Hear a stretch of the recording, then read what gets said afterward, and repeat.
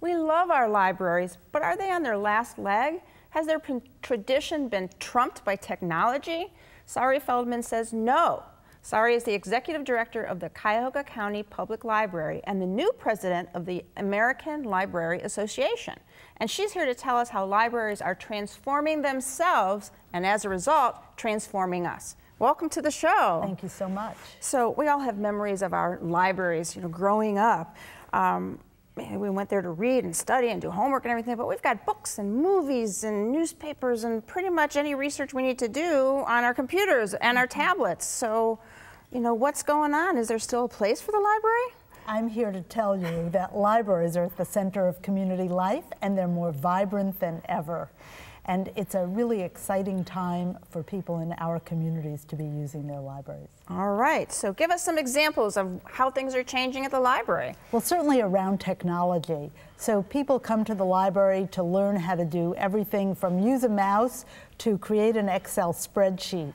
We also have audio studios and video studios. So people are discovering, creating, and sharing content through the support of our expert professional staff. And there's community rooms to bring information in and everything, right, in most libraries? Yes, all of our libraries have meeting room spaces that the community can really engage in our space. So that's why it's so lively and energetic in the library. And a lot of people don't have computers in their homes, surprisingly, because it seems like everybody would have that, but some people don't, so they can use the library, right? Absolutely. So 25% of Americans don't have a computer or access to the internet, but even 60% of Americans who do come to the library because we have high-speed broadband in our libraries, so the connection is fast, and we have staff to help you, and that's really important. Sometimes you need that help, that's true. Right. And our viewers, I think, would be particularly interested in what's going on at the Cuyahoga County Public Library in programs for older adults. So tell us about some of those. Well, we have such a wonderful and vital older adult population in Cuyahoga County.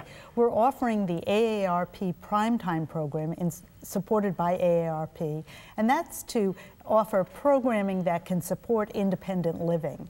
So there's housing programming and health programming and other topics. But we also are very fortunate to be part of the Cleveland Foundation Encore program to help seniors think about the next phase of life.